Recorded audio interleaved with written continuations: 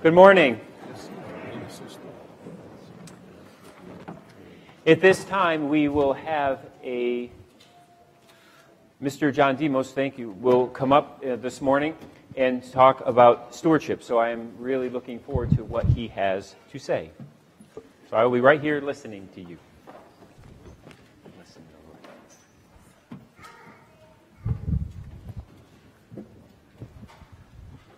In the name of the Father, and the Son, and the Holy Spirit. Amen. Thank you, Father. Good morning. Good morning. So, 8 years ago, I walked up here and gave my first talk on stewardship. And I had a little more hair then. I don't remember if I had a beard then, but I assure you it was not quite this white down here as it is now.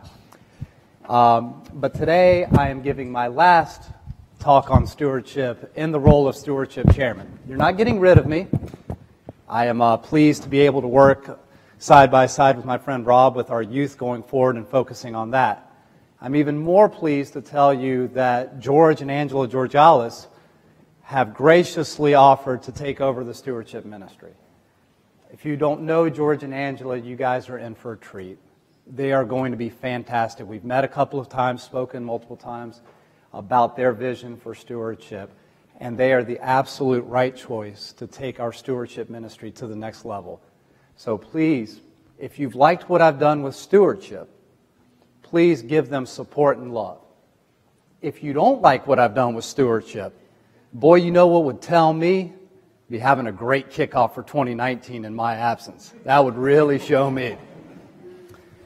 All kidding aside, we're off to a very good start to 2018 as we're closing in on wrapping up. And we have a chance to make it a great 2018. So if you're behind in your giving and your circumstances allow you to catch up, please do so. If you're ahead of your giving and your circumstances allow you to exceed your goal, please do so.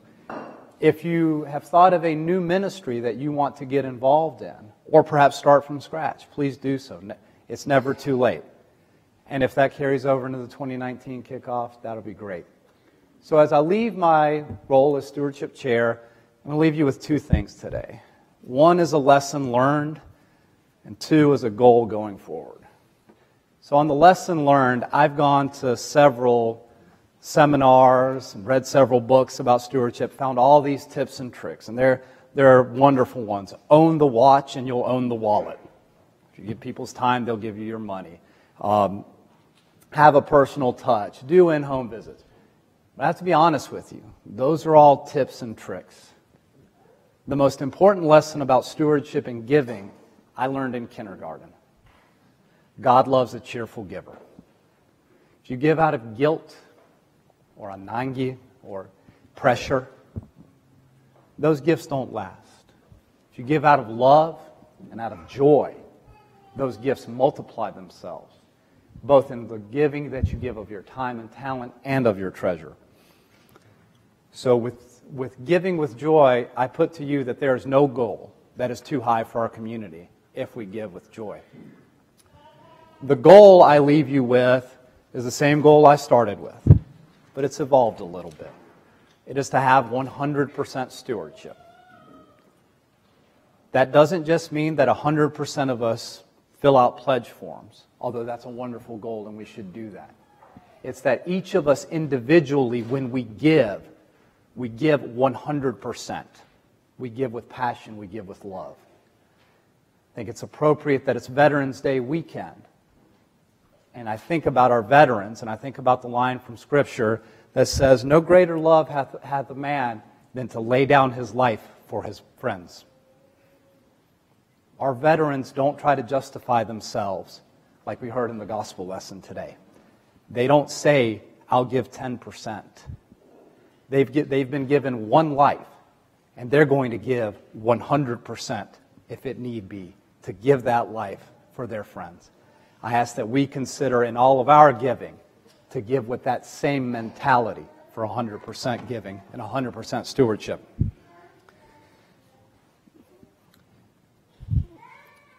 So, with those two things in mind, as we finish 2018 and go into 2019, I ask that you continue to give in 2018 and give in 2019 of your time, talent, and treasure this way, with joy and passionately, with the same passion that David and Anna Kuba have for our youngest Orthodox Christians, with the same passion that Tula Capitanos has for our seniors. And folks, if we can, with the same joy and passion that our beloved deacon gives to those that are less fortunate than us.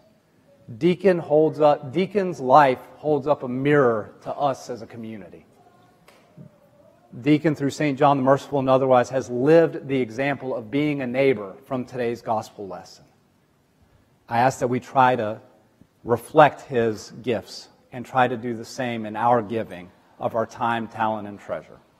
I thank you all for your love and support over the past 8 years. May God continue to give us strength, wisdom, and patience to accomplish his goals for his glory. In the name of the Father, Son, and Holy Spirit. Amen. Thank you, John.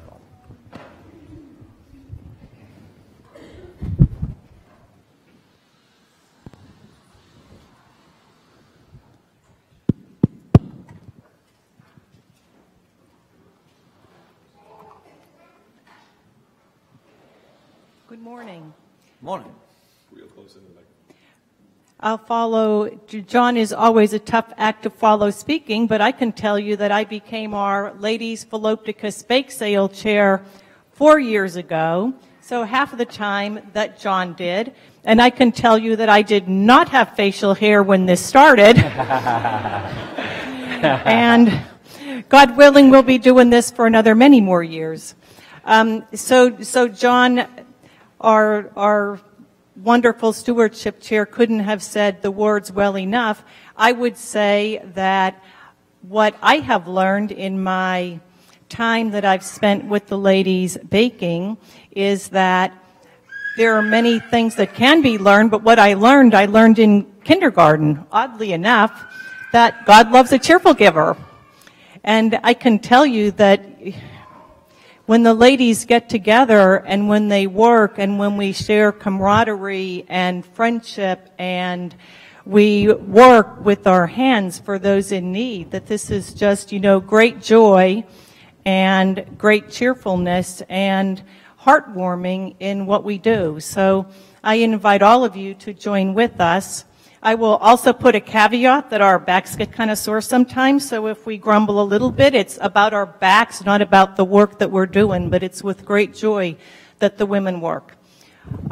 December 6th and 7th are the dates of our annual bake sale. It is our biggest fundraiser. We have some little things going on during the year, but this is really our biggest one. The deadlines for pre-orders is today, so it really helps us as we wrap up baking that we know what you want so we can have everything ready. I regret to say that we sold out of the small pasticcios, so if you wanted small pasticcio, I'll put you on a list. If we have time, we'll get together and bake some more, but I can't guarantee it as we move forward, but we made 98 of them and we sold all of them. So come to see us in the hall. We have also meal tickets if you want to invite a friend, a family member, if you want to give it to your neighbor, coworkers. We'll have some meal tickets available for you. We will be selling lamb this year until it sells out, along with the chicken and pasticcio, which we have traditionally. Next week, we'll be starting the raffle. We have some fantastic gifts on the raffle that the ladies donated. We have a mink coat that Joyce Kikas donated. I saw Kathy Demirza somewhere back here. She donated just a beautiful necklace. Sydney Langford donated a pet gift basket for all your pet type needs, among several others. I know I didn't mention all of them, but they're a beautiful selection of gifts. Greek salad that Roberta donated. So please, starting next week, everyone should be buying at least one raffle ticket. You'll enjoy the gifts that we have. I hate following both of them, but but this truly is a labor of love. All the women have worked so hard. Okay. I wanted to let everybody know that what the donations or where your money goes. We've assisted many people in our community this past year alone. We've sent children to a special camp that have autism for the first time. We've paid for all health services in a medical clinic for one day. We've developed a parent handbook for parents with a Down syndrome child and provided a teen resource cart for children going through treatment. We have assisted the food banks for those affected by Hurricane Florence, as well as the Salvation Army. And this Christmas, we will be purchasing winter clothing for at least 12 children. And over the past 5 years, we've given over $100,000 to help those in our community. And we can only continue to do this with your help. So if you will please support the bake sale, bring your family, your co-workers to the Holiday Cafe, buy a raffle ticket. Any amount helps. Thank you. Thank you, ladies. Good morning again. My name is Father Gregory Georgiou, and I'm grateful once again to be able to serve, and especially to serve as you see members of your community and how much all you, as a community, all of you do.